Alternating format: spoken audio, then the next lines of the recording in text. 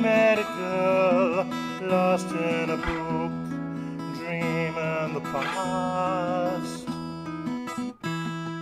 Follow, she said, and jumped in a page. She smiled and she asked.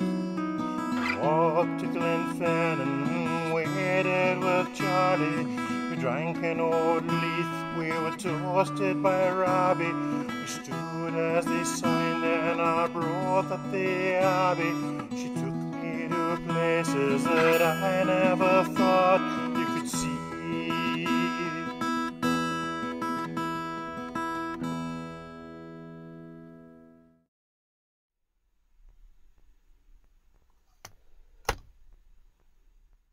Hi and welcome to another offering from Random Scottish History. In this video we're going to amalgamate a couple of styles of videos that we've previously done.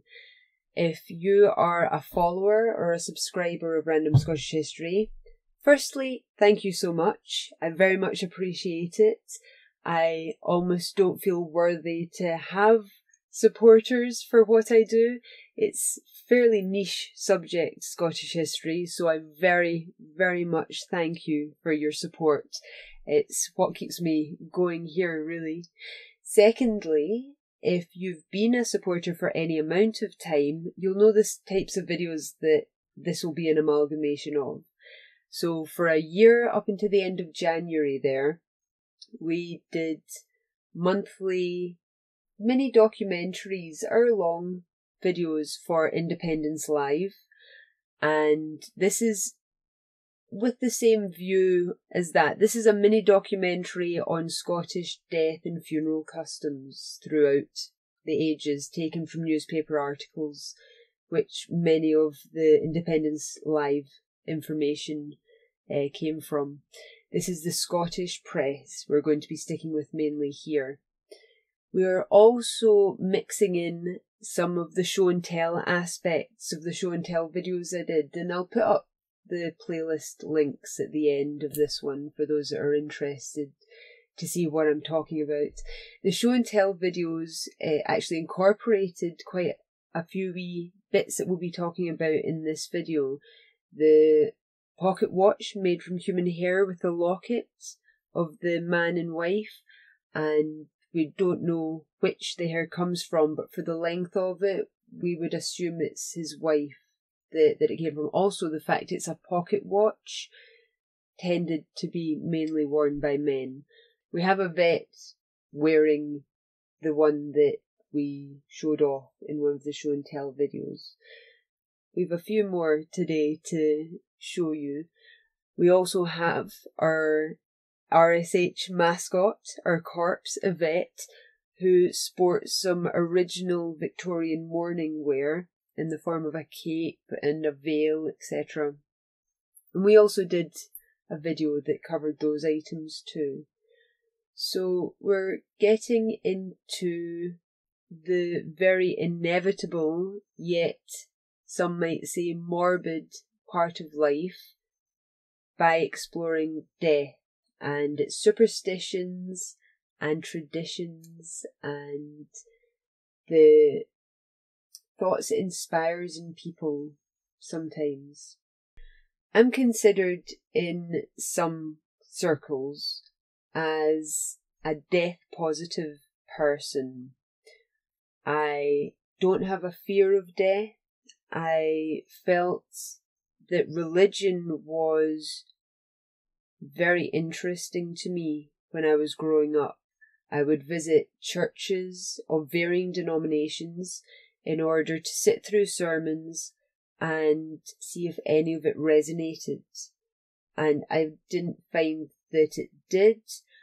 What I came away believing strongly was that religion was used by a large proportion of people as a social activity, much in the way that there are those who, even after retiring, continue to work because it's become a social activity. There are certain people that they've become accustomed to meeting at a certain time and place, and they feel lost without that connection. Church is that for a lot of people that I've spoken to. It's also for those who maybe can't see this one life we have as being all there is. The idea that we do only have this one minute speck of time on this planet puts the fear in some people, and they have to believe that there's something else. They have to believe that there's some other dimension or space in which they can continue in some form. And that gives them a sense of peace with regards to death. I don't feel that way. I don't have those fears. I am very happy to believe that this is all there is, that I'm going to go back to nature, that the circle of life is going to continue, that nature feeds and sustains us, in order that eventually we're going to feed and sustain nature. I'm happy with that reality. I can understand that some people may hope, wish, or believe in something else, some kind of continuance. And that's okay. People are free to hold whatever opinions they want. That's the right of humanity, free will. You have the right to believe and to act in accordance with those beliefs, by all means, unless it comes to your hurting of somebody else. Then someone needs to step in and maybe put you on a different path. I've gone as far as to already have an advanced directive on my home computer's desktop. The advanced directive goes into what options and what I would like done with my body post-mortem. I do not want embalmed, and that is a choice you have a right to make. You have a choice over every aspect of your death and what happens to your body after death. So I have chosen my coffin. I have chosen what to do with my personal effects. I've decided upon music and where I want to be buried. I've also provided passwords to all of my online accounts so that they can be closed. And I have also offered final posts for varying social media and a final homepage for the website. There's also a video that will go out at the right time, and I've done this with a view to offering a definite closure to my time on this earth. I feel as though it's been worthwhile, the time that I've had here, purely because I've been able to leave behind Scottish history and the ability for people to have access to information they might never have come across. So I'm very content that this is the way that life goes. You live, you offer the world what you're able to, and you pass away. That is the circle of life. That's, as humans, I feel that's the meaning of life. Live, offer something constructive, life ends. New life begins. Offer something constructive, and the world progresses and humanity moves on to bigger and better things. So we have already published publications that deal with death a lot. The first and most obvious is Glasgow's Square Mile Murders. These were 4 court trials that were taking place between 1857 and 1908. Very separate cases, not connected in any way other than they all took place within a square mile radius of each other just to the west end of Glasgow city centre. Sir Arthur Conan Doyle actually took part in the last trial after the fact, after the verdict had been read and the perpetrator had been jailed. Sir Arthur Conan Doyle played an intrinsic part in his liberation because there was no evidence, not to give the story away for anyone that doesn't know of the Square Mile murders, but they're very interesting. That's why I wanted to get into them. Also, true crime is something people just seem to be into at the moment, so it made sense to offer up something that would be enjoyed by people or that they may find more interesting than any other subject. This is random Scottish history, so we can pick whichever path we want to take for our offerings. Fortunately, it keeps life interesting. The other books that we've published that maybe aren't so obvious in that they deal with death are the Scottish Railway incidents.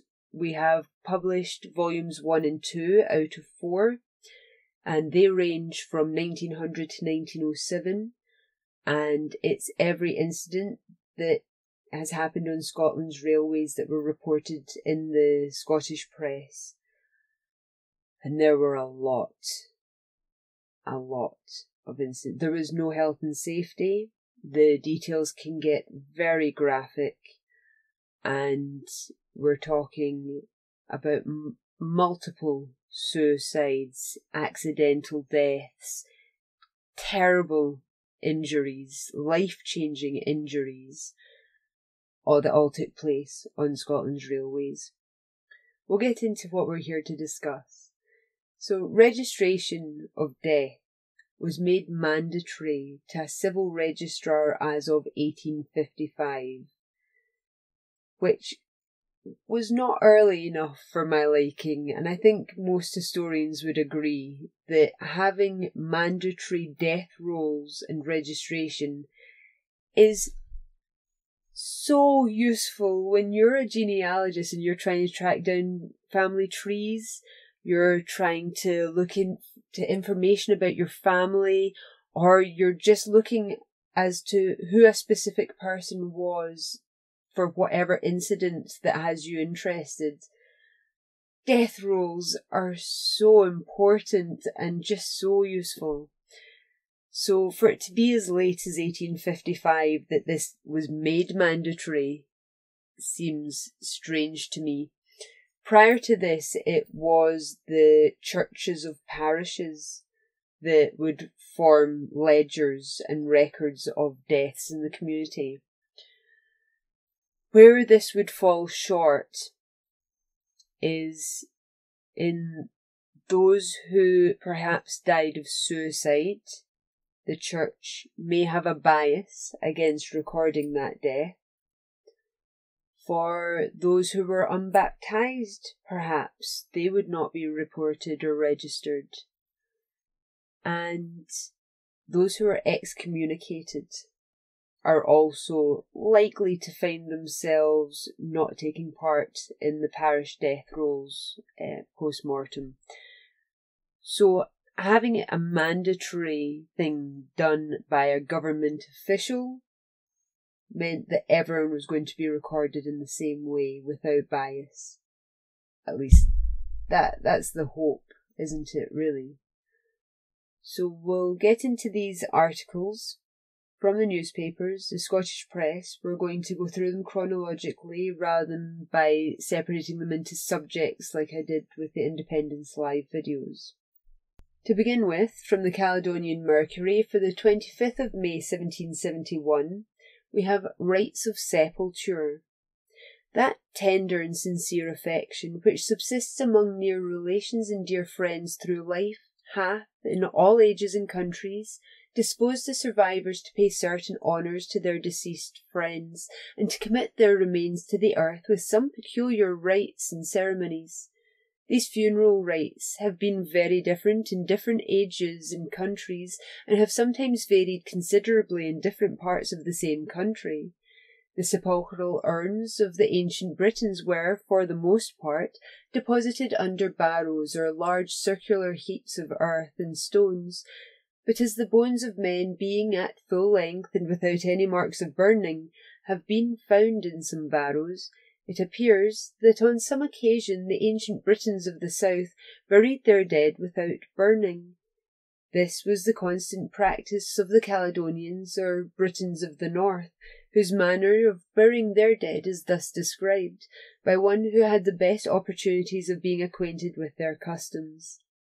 They opened a grave 6 or 8 feet deep. The bottom was lined with fine clay, and on this they laid the body of the deceased, and if a warrior, his sword and the heads of 12 arrows by his side. Above they laid another stratum of clay, on which they placed the horn of a deer, the symbol of hunting. The whole was covered with a fine mould, and 4 stones placed on end to mark the extent of the grave.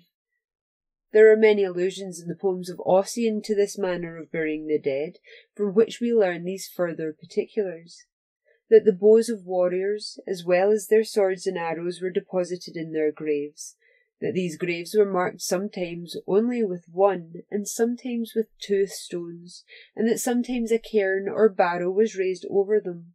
The favourite dogs of the deceased were often buried near them, but the most important and essential rite of sepulture among the ancient Britons was the funeral song, containing the praises of the deceased, sung by a number of bards, to the music of their harps when the body was deposited in the grave. To want a funeral song was esteemed the greatest misfortune and disgrace, as they believed that without it their spirits could enjoy no rest or happiness in a future state. The Scots Magazine for the 1st of August 1825 gives us from Chambers' Traditions of Edinburgh, or Sketches and Anecdotes of the City in Former Times by Robert Chambers, Edinburgh 1825. Her ladyship, Lady Lovett, contemplated the approach of death with great fortitude, and according to the custom of many Scottish ladies of her time, made preparations for her own funeral. Not only were her grave clothes ready, but she had been long in the habit of having the stair of her house annually whitewashed and painted, in order that it might make a decent appearance to the company who should assemble at her obsequies. When on her deathbed her son asked if she wished to be buried in the family vault at Beaufort Castle, she answered, "'Deed, Archie, ye needna put yoursel to ony fash about me, for I dinna care though you should lay me aneath that hearthstane." I've heard that from people in modern times. My own mum at one point said that when she passed away, just stick her out in a wheelie bin and wheel her out onto the curbside for pickup. There are some people that aren't bothered about how their remains are treated post-mortem. I'm not that way inclined. I have very definite ideas of what I want, but her sentiments are certainly still echoed today from some. The second article here is a longer article from the Scots Magazine for the 1st of March 1819, entitled Customs and Superstitions of the Scottish Peasantry at Births and Burials. Mr. Editor, having read with much interest the communications of some of your former correspondents upon the popular customs and superstitions of Scotland, particularly those from Clydesdale and the How of Angus, I have been induced also to draw up a few pages of a similar description for the honour of my native district, which I now transmit for your instructive miscellany, and which, if approved of, I shall follow up with a second and concluding article. You and your readers will, I trust, pardon defects of style, as I am not in the habit of writing for the press. My only object is to assist in preserving those peculiar traits of our national character and customs which are so speedily wearing out under the all-pervading influence of commerce and civilization, but which, however rustic or ridiculous, we still love to associate with many pleasing and delightful remembrances. Birth, marriage, and death are important eras in the life of every man, whatever may be his rank or station, but among the common people they are generally attended with more éclat when the situations in life are compared. At death, many practices were formally adopted and opinions held which are now almost forgotten. Until of late years, it was not only common, but admitted of few exceptions, for a great number of persons to assemble together at night in the house where the corpse lay, and there hold the like wake. The part consisted generally of young people of both sexes, where almost every species of rustic amusement, except singing and dancing, was entered into with avidity. Rural sports and games were adopted, and generally so contrived as to produce forfeits, which gave a good pretext for tousling and kissing the lasses. The company was regaled with bread and cheese, beer and a dram, and the mirthful hilarity of the party was generally as unlike the occasion of their meeting as it is almost possible to conceive. A new squad assembled next evening, and the same scenes were repeated nightly until the corpse was interred. When a boy about 15, I recollect of being one among 20 at a like wake, and so excellent were the sports, and so keenly did they engross the attention, that I and one or two more attended 2 successive nights without having had any sleep throughout the intermediate day. I conceive this fact is sufficiently illustrative of what was generally going on upon these occasions. The house was often so full that there were not seats for the company, and I have seen the bedside where the corpse lay uncoffined, occupied by 2 or 3 from the want of other accommodation. An old friend of mine related to me a whimsical anecdote that occurred at a like wake where he was present. The company being short of sitting room, 2 young fellows were seated on the front of the bed, where the corpse was stretched according to the fashion of the times. One of the young men had a leathern belt about his waist, buckled over his jacket. His companion, an arch wag, recollecting that the deceased had a crooked finger, slyly and gently lifted up the dead man's hand and fastened the crooked finger in his companion's belt. Then rising with an air of easy indifference, he walked to the door, from which, with counterfeit emotion, he called to the company that a house in the village was on fire. All got up, attempting to rush out. Among the rest, the man on the bedside also arose, but felt himself suddenly pulled back, and as he supposed by the dead person behind him, so powerful was the impression that he fell backwards across the bed in a swoon, from which he was with much difficulty recovered. A very strange and even wonderful story is still often talked of as having occurred some time in the last century at a like wake in this country. Mr. William Craighead, author of a popular system of arithmetic, was parish schoolmaster of Monifieth, situate upon the estuary of the Tay, about 6 miles east from Dundee. It would appear that Mr. Craighead was then a young man, fond of a frolic, without being very scrupulous about the means or calculating the consequences. There was a like wake in the neighbourhood, attended by a number of his acquaintance, according to the custom of the times. Craighead procured a confederate, with whom he concerted a plan to draw the watchers from the house, or at least from the room where the corpse lay. Having succeeded in this, he dexterously removed the dead body to an outer house, while his companion occupied the place of the corpse in the bed where it had lain. It was agreed upon between the confederates that when the company was reassembled, Craighead was to join them, and at a concerted signal, the impostor was to rise, shrouded like the dead man, while the 2 were to enjoy the terror and alarm of their companions. Mr. C. came in, and after being some time seated, the signal was made, but met no attention. He was rather surprised. It was repeated, and still neglected. Mr. Craighead in his turn now became alarmed, for he conceived it impossible that his companion could have fallen asleep in that situation. His uneasiness became insupportable. He went to the bed, and found his companion lifeless. Mr. Craighead's feelings, as may well be imagined, now entirely overpowered him, and the dreadful fact was disclosed. Their agitation was extreme, and it was far from being alleviated when every attempt to restore animation to the thoughtless young man proved abortive. As soon as their confusion would permit, an inquiry was made after the original corpse. Mr. Craighead and another went to fetch it in. but it was not to be found. The alarm and consternation of the company was now redoubled. For some time a few suspected that some hardy fellow among them had been attempting a Roland for an Oliver, but when every knowledge of it was most solemnly denied by all present, their situation can be more easily imagined than described. That of Mr. Craighead was little short of distraction.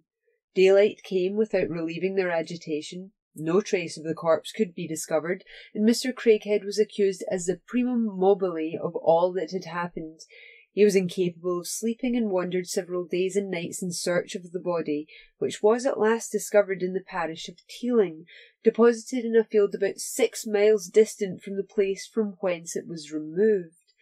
It is related that this extraordinary affair had a strong and lasting effect upon Mr. Craighead's mind and conduct, that he immediately became serious and thoughtful, and ever after conducted himself with great prudence and sobriety.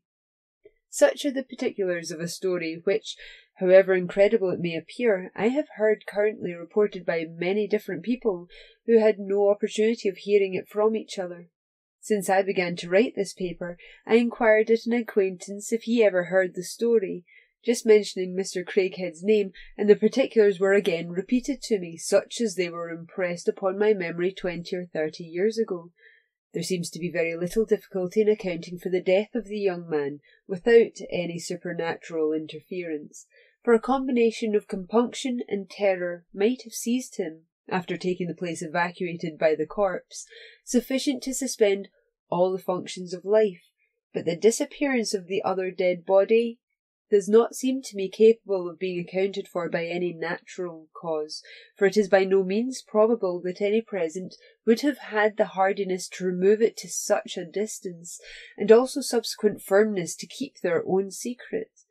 We must, therefore, give credence to the agency of some superior being, or disbelieve the matter at once. At death, many freaks are still observed, some of which are strange enough. When a person is dying, no one in the house of whatever age is allowed to sleep. For this I have heard no reason, farther than it was unlucky. It is also believed that when a person dies unseen, they who first discover them will die in a similar manner. When one expires, the clock is immediately stopped, and the dial plate covered with a towel. Mirrors are also covered in a similar manner. All the cats belonging to the house are caught and put in immediate confinement. The reason given for this is that they would endeavour, if possible, to pass over the corpse, and the first that they crossed after would be deprived of sight. When the body is dressed and laid out, a Bible is often put below its head, while a plate with salt and another with a piece of green turf is placed on the breast. It is also a common practice in some quarters of this country, should the corpse be conveyed to the churchyard in a cart, for some one, immediately after the coffin is put upon the cart, to say, "Now what is that horse and cart worth?" I have been at some pains to learn what is meant by this, but could never conceive any other reply but that it was the custom. Among the lower classes, the female relatives crowd about the door when the corpse is carrying out, and frequently give most audible vent to their grief. Sometimes the widow will insist upon carrying her deceased husband's head part of the way to the grave. The husband always walks to the churchyard and lays in his wife's head. Very absurd customs of feasting on these occasions formerly prevailed. On the evening before the funeral, a number of the neighbours, male and female, were invited to the coffining, and immediately after the funeral the same females and others concerned assembled to what is still termed the dergie, probably a corruption of dirge, although the rites observed are very dissimilar. What I have just now described was once almost universal, and is still prevalent among many of the common classes, at an expense very suitable to their incomes and situations in life. Among those in the better ranks, such as respectable farmers and tradesmen, the company are all seated in the barn, where they partake of a good dinner and sit for an hour or two after, drinking toddy, sometimes wine.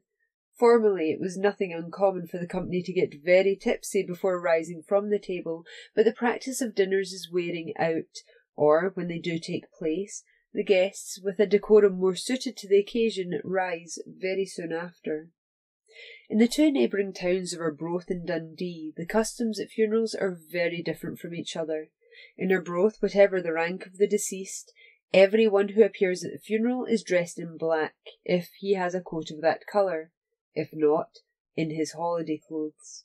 All are invited into the house of the deceased and presented with a dram. If the person is of any rank above labouring people, a choice of wines and spirituous liquors, with a variety of cakes, etc., are on the table for the entertainment of the guests. 2 gentlemen attend to serve them, and every one walks into the room, tastes of what he likes, and immediately retires to make room for others. The number invited will often amount to 200 and upwards. In Dundee, unless among the higher ranks, the company assemble at the door in their working clothes, weavers in dirty linen jackets and shoemakers with their greasy aprons. This is not decorous. It shews a want of respect to the memory of their deceased friend, and indicates an indifference of mind and deficiency of feeling on so solemn an occasion. At least, such is the construction which I have often heard put upon this custom, so anomalous to the general practice on these occasions, and I beg leave to assure the 9 trades of Dundee that their funerals have often attracted the attention, but never the approbation of strangers. No person is asked into the house, nor is anything offered. This is as it ought to be, for although some can afford the expense, the many cannot, and it is absurd to think of a poor widow who has lost the support of herself and family expending in this way what should feed and clothe her orphans, while every one can easily conceive the different feelings which unite to prevent her from deviating from the general custom. That article is courtesy of Tuadunnus, from the Carse of Gowrie, February the 4th, 1819. Queen Adelaide's death and her final wishes gave Punch magazine an example to use, which showed embalming was seen as something like an unnecessary extravagance. In death, this estimable lady manifests the simplicity and delicacy of her nature. We are given to understand that in her final letter, delivered after her decease to the Queen, she desired that, in her case, there might be no embalmment of mortal clay, that there might be no lying in state, and lastly, that she might be borne to her grave by her sailors, certain of the crew of the ship in which she made her voyages to Madeira and Malta. The process of embalmment, for which Egypt in her creed may give a reasonable motive, has always appeared to us the last miserable custom in which the mortal pomp of Christianity vainly strives to vindicate itself, a poor design to cheat the levelling worm and set aside the universal sentence of dust to dust. It is well enough and a part of the mortality of men that such persons as Henry VIII and George IV should be filled with spices and swathed in cerecloth, to be sweetened and preserved from decay, made mummies of departed arrogance. But for Queen Adelaide, her memory is her best embalmment. She is preserved in the recollection of her abounding goodness. And that article from Punch magazine was relayed in the Christian News for the 20th of December 1849. The Renfrewshire Independent for the 17th of April 1875 has for us funeral reform.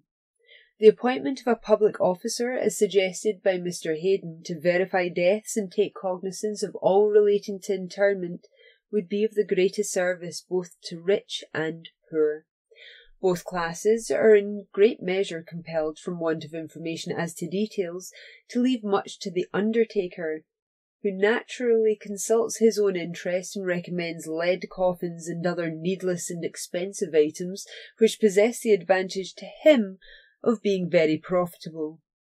A public officer could give full assurance societies, removal of bodies from public institutions and the dwellings of the poor to mortuaries, and many other matters as to which great ignorance often prevails, causing much inconvenience. The cost of funerals, though much less than that of former years, might be even still further reduced with great benefit to the survivors, and without the loss of any respect to the dead or diminution of the religious rites. In spite of all that has been said and written as to its hurtful and demoralizing influence, the practice of retaining corpses in the same room in which people are eating, drinking, and sleeping still prevails to a great extent in this town, and health officers can only enforce removal in those cases where the deceased has died of fever or some other infectious disease, or whether the body is offensive. The custom of wakes is still very prevalent, in spite of the efforts of the Roman Catholic clergy to suppress them, and the whole proceedings from the time when death has occurred up to the burial of the body is frequently one scene of drunken revelry. The only means by which these and other abuses can be corrected is by placing all arrangements connected with the disposal of the dead from death to burial under the control of the state. That comes from the sanitary record. And it's still the case today, where the advance directive of the type I've written up, that I've left for my next of kin, is with a view to saving them the expense of a funeral. I'm able to advise them, no, I don't want the gilded coffin that's hermetically sealed with a view to preservation of the body. Why would I want that? I'm dead. No one is seeing me again once I'm in the ground. The idea that I would have to be preserved for any reason is almost alarming to me. I feel as though the funeral industry still has a lot to answer for in terms of taking people who are newly bereaved and easily swayed, not thinking, maybe confused about what their loved one may have wanted, trying to do the best with this last token of respect by expending exorbitant amounts of money unnecessarily.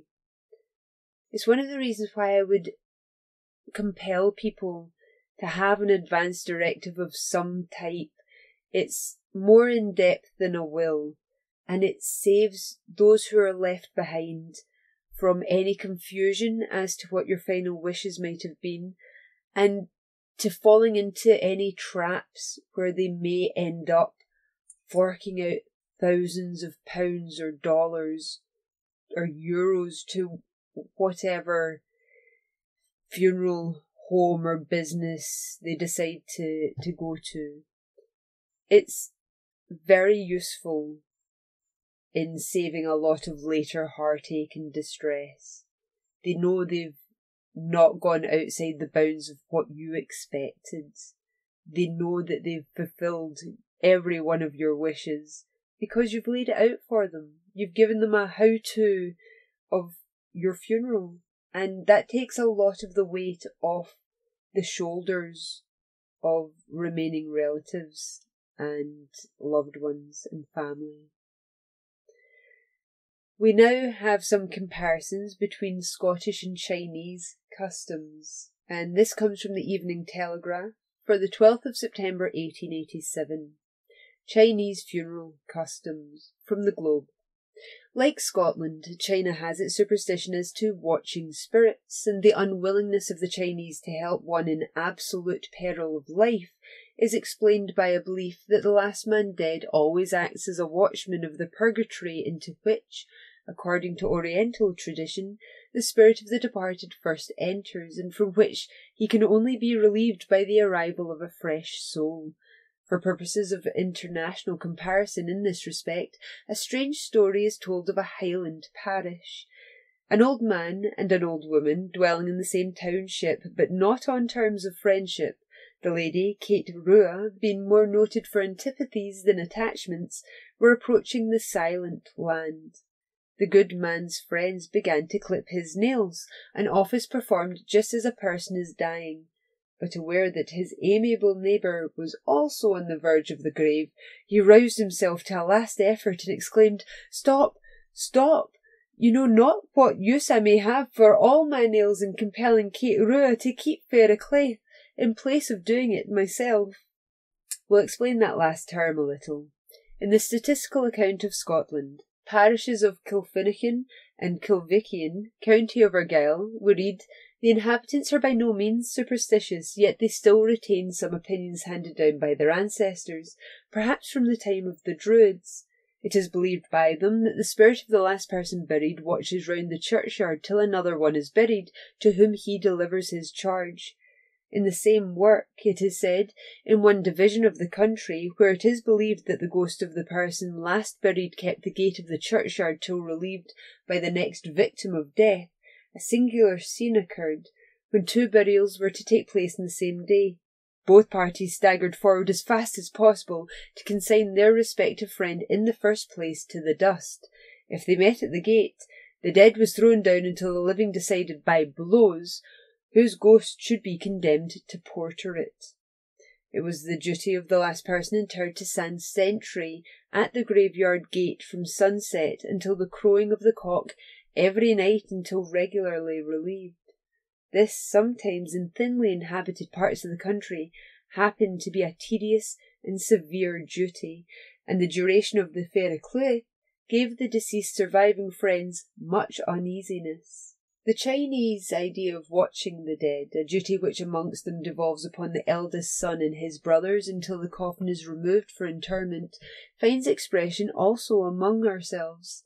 Mr. Henderson, in his Folklore of the Northern Counties, says, "The corpse must be watched till its burial by one of its kindred and a stranger, who may be relieved when weary by another relation and another stranger." In China, the incense stick, which is straight, emblematical of the straight road which the spirit of the deceased ought to travel, must not be allowed to go out, lest the spirit lose its way. With us, the saining candle must be kept burning during the night. And that little excerpt comes from Denny's Folklore of China, 1876. Another meaty article comes from the Annandale Observer from the 17th of January 1890. Scottish Funeral Customs. In these days of funeral reform, it may not be uninteresting to glance back a generation or two and see how burials were concluded in Scotland in the olden times. The innumerable superstitions so closely interwoven with the minutest details of everyday life were especially associated with the closing scenes of the earthly pilgrimage, the like wake or watching of the dead, and the solemn day on which the remains were carried to their last resting place in the Auld Kirkyard. As soon as the spirit left the body, certain superstitious rites were carefully observed. All the doors and windows were opened to give the spirit perfect liberty to wing its flight. Looking glasses were covered with a white sheet, lest the inmates of the house and the neighbours who gave their assistance in the performance of the last sad duties should behold some fearful sight. The clocks were stopped to show that the deceased needed no longer to note the flight of time. When the corpse was streakit, a plate of salt was placed upon the breast as a charm to ward off evil spirits.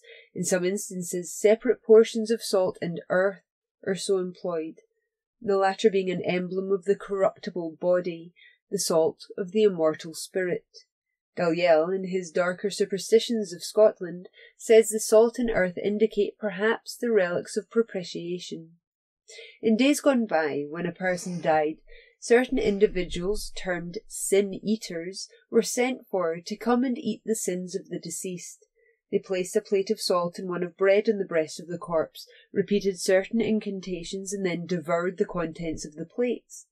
By this ceremony, the deceased person was supposed to be relieved of such sins as would have kept his spirit hovering about his relations to their discomfort and annoyance. That comes from Folklore of the West of Scotland by Napier. In the absence of satisfactory explanations, the superstitious use of salt may be referred generally to demoniac influence, yet the devil abhorred salt as the emblem of immorality. Darker Superstitions. If the limbs of the corpse retained their flexibility, it was believed there would soon be another death in the family. I remember a farmer's wife, where I was visiting, drawing my attention to this circumstance. In the case of her father's remains, and by a strange coincidence, her husband died suddenly soon after. The door of the room in which the remains lay was kept carefully closed, from an idea that if a cat should jump over the body, the first person who met it would be struck with blindness some day, or become afflicted with epilepsy. A great institution in bygone days was the like-wake, or watching the dead. During the nights previous to the interment, friends and neighbours took their turn, generally in pairs, to watch besides the corpse. In some districts the night watchers were 4 in number. They remained till 4 a.m, when they were relieved by a fresh quartet, who undertook the morning watch. They were provided with whisky, lights, and tobacco. These lake wakes were very often rather hilarious gatherings, especially in the Highlands. A large company assembled, when whisky and rum were partaken of to a shameful extent, and as the spirit took effect the revelry increased, till all sense of decency was lost sight of. Sometimes music and dancing formed part of these entertainments. In such instances it was considered the duty of the near relatives of the deceased to honour his memory by opening the ball. These festivities culminated in a grand entertainment at the Kisting or the Corp. This ceremony was usually delayed as long as possible in case the vital spark had not really fled. For this reason, the walk-in was a matter requiring considerable fortitude and attended with no little apprehension. Most families could relate startling legends of corpses sitting up in their bedclothes, staring wildly around, and finally being restored to their friends. Much more gruesome still were whispered stories of somebody's corpse that for dark sins committed in the lifetime could not rest in peace, but would start up in ghastly wildness and require the presence of the minister to lay it. Hence the necessity for the plurality of the watchers, for the lights, and ready excuse for the whisky to keep up the courage. A writer in a popular periodical some time ago gave a very graphic description of a Highland wake, at which he chanced to be present. Deceased was a gillie, and the wake was consequently one of the poorest kind, though, says the writer, not the less typical on that account. The inside of the sheiling was draped in white according to the usual custom. The piper at times broke into a dirge. When he stopped, the woman took up the wail. The chant consisted of an irregular verse or two with a rhythmic chorus in Gaelic, and was slow and measured. Strong fiery whisky was steadily imbibed throughout the night by all present, with one exception, that of a young girl, a sister of the deceased. Mirth at that wake there was none, for those present were, with the one exception already noted, elderly, decent people, and the mother of the deceased, who was chief mourner, seemed to grudge the time that was not spent in mourning. After it was dressed for the grave, the corpse was visited by friends and acquaintances, each of whom made a point of touching it to avoid dreaming of it. Such was the superstitious reason given for the scrupulously observed custom of touching the remains, but the practice is probably a relic of the ancient and widespread belief that the corpse of a murdered person would bleed at the touch of the murderer. In olden times, robberies and murders were very common, and they were too often undiscovered. Every country district abounds even to this day in legends of lonely cottages for helpless women who were reputed to have something in an old stocking, as the saying is, were found dead from the effects of violence and their little hoard gone. Then again, packmen who tramped through the country with valuable wares not unfrequently disappeared from the road. In their case, of course, the body was never seen, but the place where it had been secretly buried was ever after believed to be haunted. I remember hearing of a farm not so very far from my native place where a patch in the cornyard, vividly green at all seasons of the year, was popularly believed to mark the grave of a murdered packman. If the body was disinterred and awarded Christian burial, the ghost of supernatural light disappeared, but, as may be supposed, this was seldom done. When the corpse was found, neighbours and all who came in contact with it would only be too glad to touch it to prove their innocence, for the superstition was widespread and was even alleged to be supported by divine authority in the malediction pronounced upon Cain, "Thy brother's blood crieth unto me from the ground." On this subject, King James VI, in his Demonology, says, "In a secret murther, if the dead carcass be at any time thereafter handled by the murtherer, it will gush out blood, as if the blood were crying to the heaven for revenge of the murther, God having appointed that secret supernatural trial of that secret unnatural crime." By the custom of Germany, the suspected person put 2 fingers on the face of the deceased, then on the wound, and afterwards on the nail, in presence of a priest who adjured him to appeal to heaven. In many other countries the same belief was entertained, and alleged instances given in their records in which it had really happened. It was, however, a formidable and precarious test, fraught with danger to the innocent and release to the guilty. But there were other visitors in the house of mourning. Had a child been born with what was called a cherry or strawberry mark upon its face, the spot was sure to disappear if rubbed by the dead man's hand. Wens, or cysts, were also curable by the same process, the idea being that as the hand of the dead man wasted away in the silence of the tomb, so would the tumour gradually decrease. Again, ague might be removed by burying under the threshold a bag containing the parings of a dead man's nails and some of the hairs of his head. So extraordinary were the beliefs of a credulous age. When visiting the remains, it was customary to make some remarks concerning the deceased, such as, "He is recht like himself," "She'll be sair missed woman," or in the case of a child or young person, "Puir thing, he or she's, weel awa fae a weary wordle," the latter being a homely rendering of the famous saying, "Whom the gods love die young." When a death occurred, the bees had to be told of it, and a bit of crape put in the hive, lest the useful little insects should take offence and leave the place. One or two of the very near relatives had a handkerchief cut out of the corner of the shroud, and in many cases the initials were marked with a hair from the head of the loved one who had gone before. This touching relic was carefully cherished in memoriam, and only used on special occasions such as communion, Sabbaths, baptisms, etc. The funeral was a great affair and entailed a heavy expenditure on the surviving relatives. What was known as a decent burial required a lavish profusion of eatables and, what was worse, liquors of various kinds. Far and near, invitations or warnings were given, and as generally 2/3 more were invited than could be accommodated in the barn, which was usually set apart to receive the company, relay after relay was entertained in regular succession. The invitations were issued for 10 o'clock a.m., but as the lifting did not take place till 1 or 2 in the afternoon, it will be obvious that there was ample time for the mourners to get very much the worse of the potent liquors they so freely indulged in during the interval. The order of refreshment was as follows.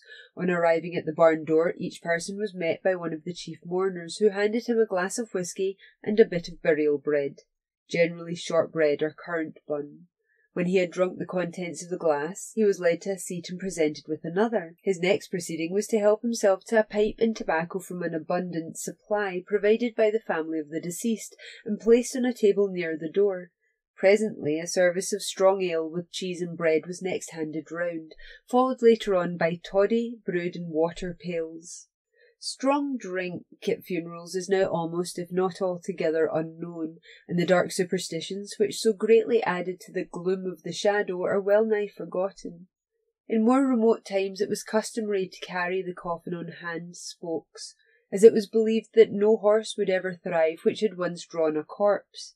It was a custom with some to burn the straw on which a dead body had lain, and to examine the ashes narrowly, from the belief that the print of the individual's foot, who was next to be carried to the grave, would be discovered. This is from Old Customs by Guthrie. There was a widespread prejudice against burial on the north side of the kirk, that portion of the burying ground being devoted to the interment of unbaptized infants, excommunicated persons, or suicides. In 1649, an Act of Assembly was passed against the groundless custom of not burying at the back of the kirk. When the church bell was tolled at the funeral, it was usual, in Aberdeenshire at least, to change the usual solemn funeral knell for a lively peal, more suitable for a wedding than a funeral, just as the corpse was borne through the churchyard gate. The reason for this strange performance was that at that moment evil spirits would be very busy annoying the spirit of the departed, and the bell ringing, it was believed, would frighten them away. But the committal of the body to its kindred dust did not complete the funeral obsequies, says a writer on the subject. A very important rite yet remained. This was the dreigie, a term derived from the word dirgie, conspicuous in one of the chants for the dead in Catholic times. On retiring from the churchyard, the whole company withdrew to the village inn, not to lament over the memory of the deceased, but to have a handsome refreshment. Sometimes the dragée ended in a free fight. The following is taken from the Presbytery records of St Andrews. 1654, December 21st. The brethren, in their several charges, are exhorted to take notice of dirgies after burials for suppressing them. That's from Jenny M. Lane. It's mentioned there that pieces of the shrouds, etc., were taken as memorials. Hair was taken, and we've discussed briefly so far from the show and tell videos that we have some items made from the deceased's hair in order to memorialise them, have something of theirs to keep with the remaining loved one. There are a lot of people nowadays who hear about Victorians taking photos of their loved ones post-mortem and cannot get their heads around just how extraordinarily morbid that appears. In the 19th century, photos were expensive and time-consuming, so people would do it on their own time when they had enough money to be able to make that kind of a purchase. So they would do it for carte de visites, which were calling cards for friends to collect, or they would do it for a special occasion, say attaining 21 years of age. They would then go out to have their photo taken to mark the occasion. If a young person or a child or baby died, there wasn't the opportunity to get a photo of them in life, and being able to have a life-like representation of a person was a fairly new thing. You no longer had to rely on artists' representations of what the subject may have looked like or may have wished to look like. You could see the person in life before you whenever you chose to have a look at it. You could be reminded of exactly how they were. So parents would go out their way to have their child look more alive. They would have the photographer add blush to the picture perhaps. They would have the eyes open, they would be propped up. And don't get me wrong, there were also those who did choose to have the child or loved one in burial clothes or in their coffin. But the majority were looking for something to remember the subject as they were in life, not a reminder of them in death.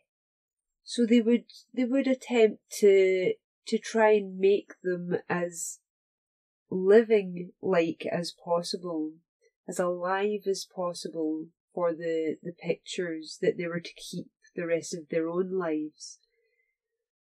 So it wasn't this morbid thing, it was out of necessity that they chose to do this. And you can understand why. Nowadays, when you're able to snap photos and memorials of everything, a rainbow that's gone a couple of minutes after the photo's taken, etc., we can't conceive, it's harder to get our minds around the idea of wanting to take a picture of a deceased person, especially one so close to us as a child or family member.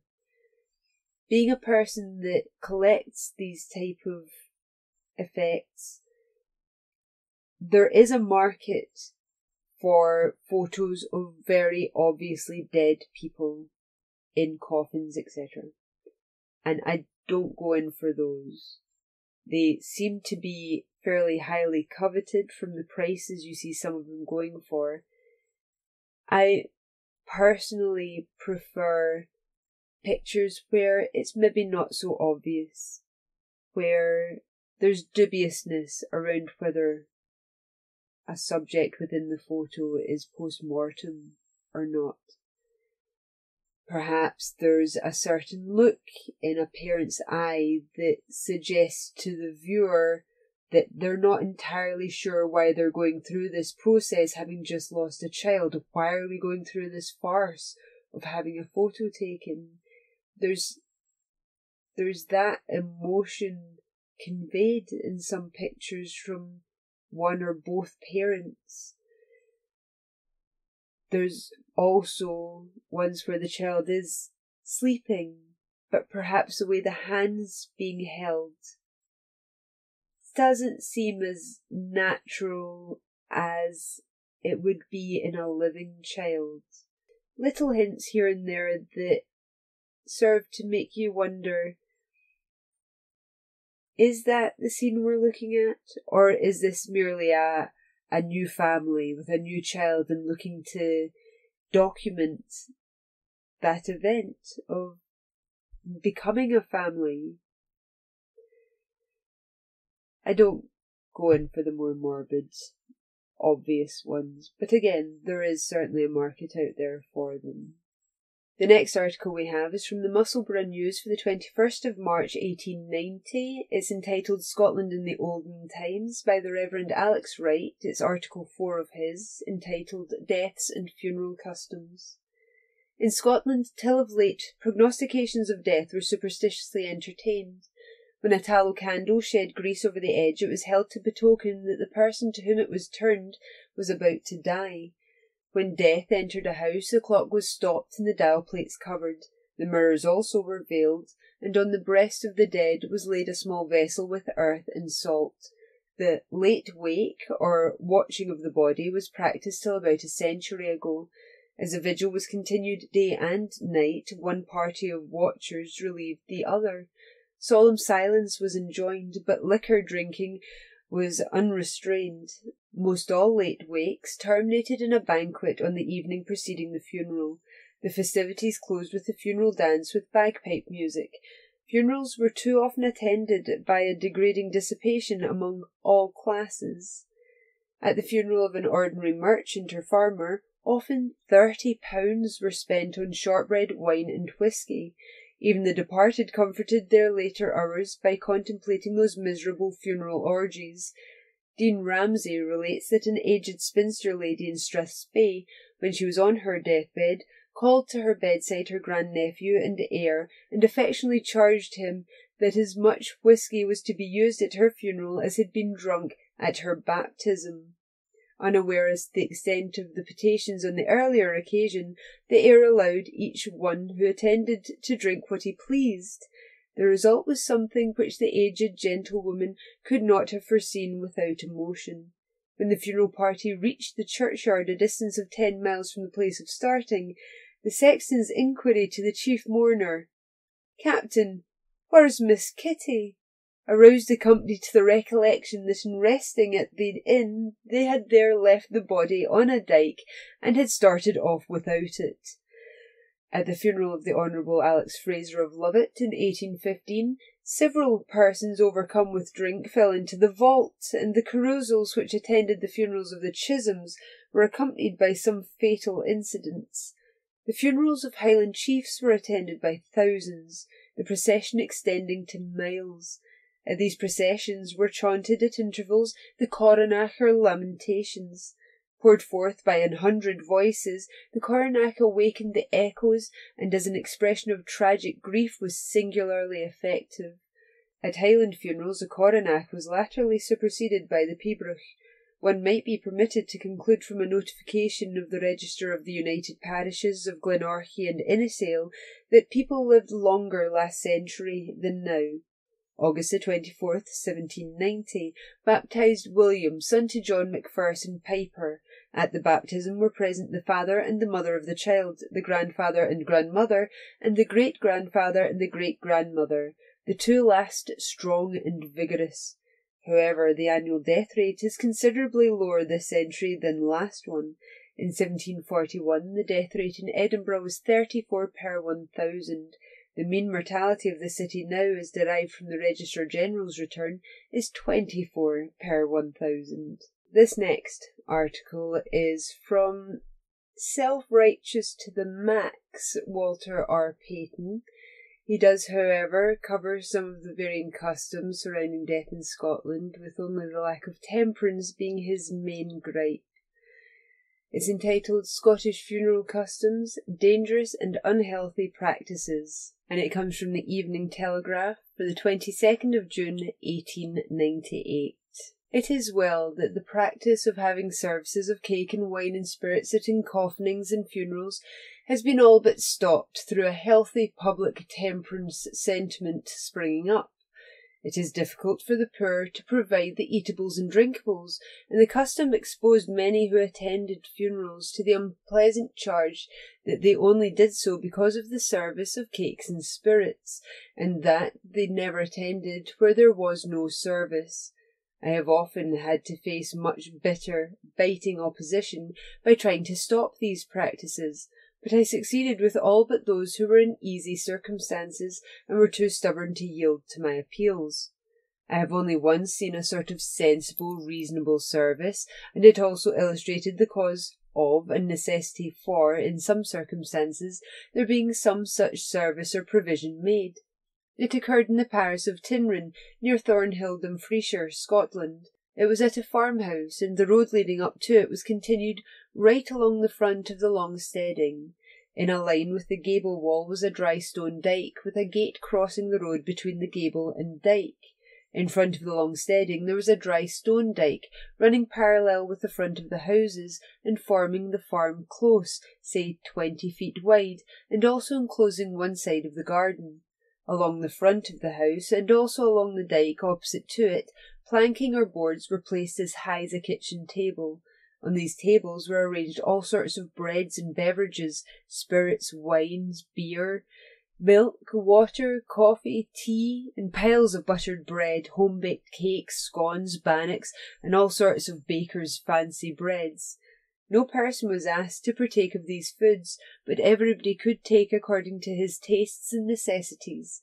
Some of those attending the funeral had walked 17 miles, and were consequently ready for a substantial and sustaining refreshment. A profane service. I regret to state that in sensible Scotland and some localities there still lingers what I think ought to be described as a profane service. There was at first at the House of the Dead a service of reading the Scriptures and prayer. Then followed what was called the lifting of the corpse, which was taken according to distance by bier or a hearse to the grave, and there silently laid in its last bed. When the grave was filled in, the undertaker called to all to go to the church that night. No schoolroom nor hall large enough was near, and as parties arrived at the church, the baker and the publican, having charge of the service, arranged the people in alternate seats, one seat filled and one left empty, to serve as a passage for operations. When the entire company had been so seated, the undertaker would step into the church and call out the name of the minister who was desired to conduct the devotional services, reading of the Scriptures and prayer. When these were over, the baker carried round a large tray loaded with what was significantly called funeral bread, sponge cake shaped like a cookie but more flat. The publican followed him with a large tray literally filled with glasses containing port, wine, sherry wine, whisky, and brandy. All the company appeared to be immediately engaged in a huge coughing match. Everyone present seemed to take bread or a sponge cake cookie, only the total abstainers passing the glasses filled with wines and spirits. When the bread had been munched and the glasses carried to the session house, the undertaker again appeared in the church and actually called upon the minister to return thanks. That was a provoking part of the service. It might have been engage in prayer or close the service, but to call on a minister to return thanks for parties having partaken of one glass of what might before the close of the day lead to many of them being beastly drunk was rather sore. Tyranny of a cruel system. Often I have been vexed for a young man, say of 17 years of age, whose father had been laid in his grave, having, in accordance with the tyranny of a cruel custom, to get to his feet, glass of wine in his right hand, and to call out, "Here's the company's very good health, and I thank you all for your presence." I was frequently vexed and grieved to see a minister tossing off his glass like the greatest toper present. In the interests of all that is sacred, I felt moved to direct an uncompromising rebellion against that profanation of the house of God. It was at times specially revolting, for example, when it occurred on a Monday, scarcely one short day after we had been in the very same seats commemorating the Lord's death. As a Free Church minister, the control of the building was so put into my hands that I had full power to prevent such a gross desecration of sacred things, a degradation of holy feelings, an outrage upon Christian propriety, and a foul dishonour to the Church. But the opposition, the bitter feelings, and the hate that my veto would have carried forth made me hesitate. Not from any unwillingness to face and fight and calmly endure it all, but for the sake of those who would have given themselves up to be triumphed over and trampled upon by such unchristlike feelings and actions. A triumph over fears. I did, however, vow to face and fight and triumph over all such fears and consequences, rather than allow the new church to be so used, and I kept that vow.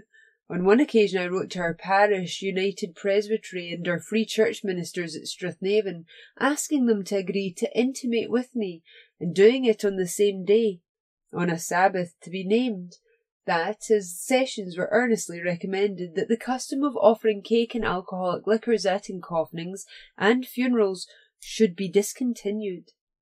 Not one would agree to join me in so doing, and I had at last to make the urgent appeal upon my own personal responsibility.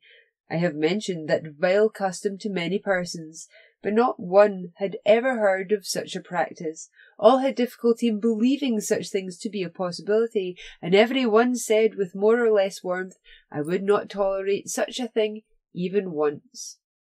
The Dead Watch. When I was only a big boy, I remember being one of a party of young people who sat up with a corpse.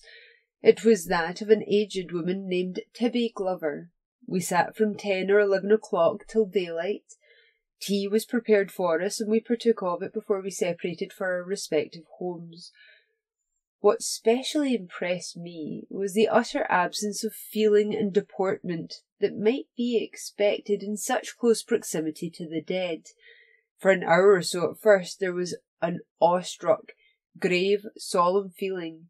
Then some one of the company would drop into sleep and perhaps snore, and the previous tension and seriousness probably prepared for the greater levity, which, when it did begin, was like commencing to laugh in church, or like the letting out of water, almost certain to get worse and worse, till, before separating in the morning, there would be, from feelings of regret, remorse, and shame, an understanding that no one present was to tell any person of the night's levity and goings-on beside the dead.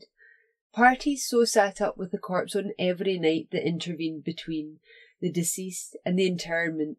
In a country house, so long as the corpse was not laid in the coffin, it was in some danger of being attacked by cats, rats, and mice, and hence up till encoffining had taken place, there was some excuse for and explanation for the dead watch, but after that it was a delusion or superstition, and a source of much evil.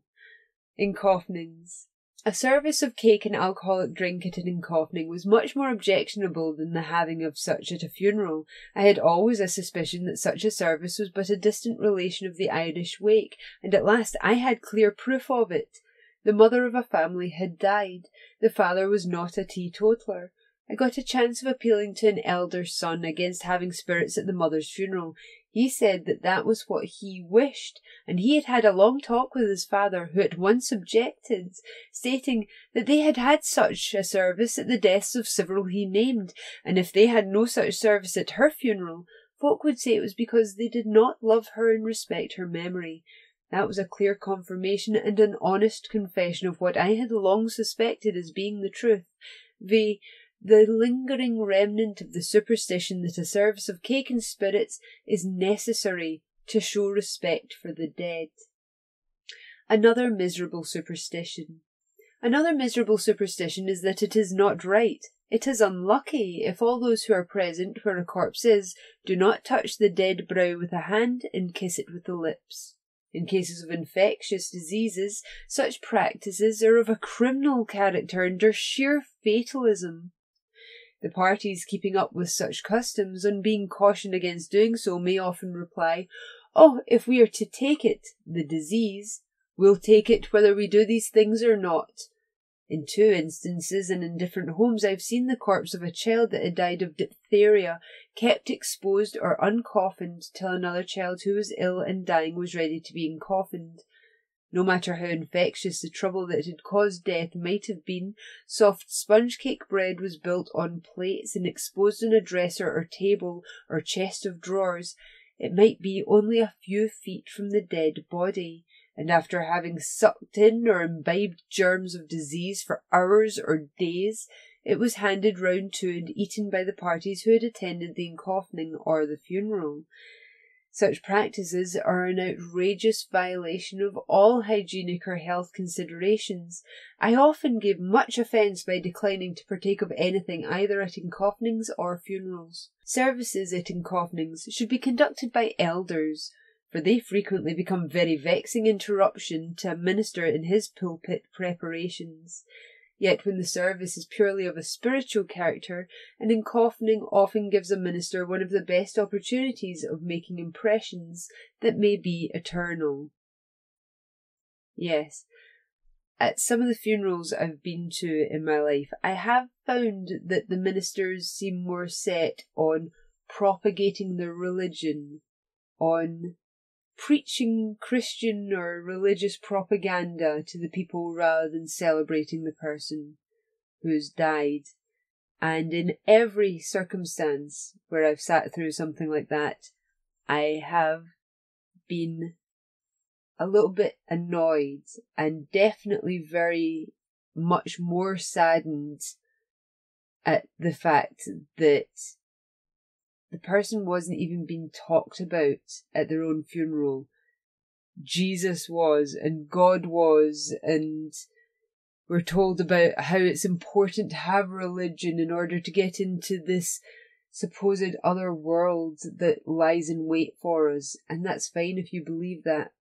But if you already believe that, you don't need propagandized to or marketed to at what should be purely about one specific person and the life they led. But that's just my thoughts on the matter, I guess. To offset that sentiment, Walter's experience of levity during his sitting up put me very much in mind of my Gran's funeral. She was buried in Tobermory in Mull. She was a MacLean from Tobermory, and she had married a Catholic, my grandfather, and that had actually left her in a more liberal position than she had been growing up. She was of the Wee Free religion over in Tobermory, and that was very restrictive. But she had a more Catholic service in Greenock after she died. And then she was taken to Tobermory. And I was too young to know, I'm afraid, whether it was a Wee Free service that she had over in Tobermory. But certainly where her ashes were buried. And we're standing around the graveside. And the priest, he's just talking, and again, not really about my Gran. He's talking about his religion and what we can expect in the afterlife, etc. And as he's talking, almost every time he opened his mouth to start a thing, there was a goat in the field just across the fence from where we were standing at the graveside, who was just bang at him. Just every time he opened his mouth, this goat would let out a meh. And I feel like I was maybe 11 years old, 12 years old at the time. And I found this hilarious, that this goat seemed to be trying to steal the show from this priest. But you can't laugh, it's a funeral. And I love my gran, you know, she was an excellent person, and I kind of wish I had gleaned more from her with regards Scottish history and her growing up in Tobermory before moving to Glasgow. So I know that it would be bad to laugh at this time, and I managed to restrain myself from that despite this goat's constant interference. But then this minister, this priest, starts singing unaccompanied and really out of tune, and that was the last straw for me. And I was frantic. My mind was racing, and I'm like, I can't laugh. We're at a funeral, but oh my word, this whole situation is just bizarre.